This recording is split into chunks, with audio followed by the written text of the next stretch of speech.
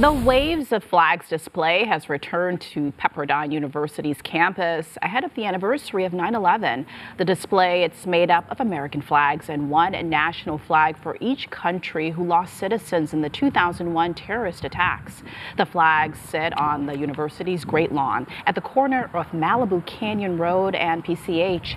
The Waves of Flags tradition started back in 2008. This year's display will be up until September 20th and lowered by community volunteers on the 21st. Beautiful, the walk through. Absolutely.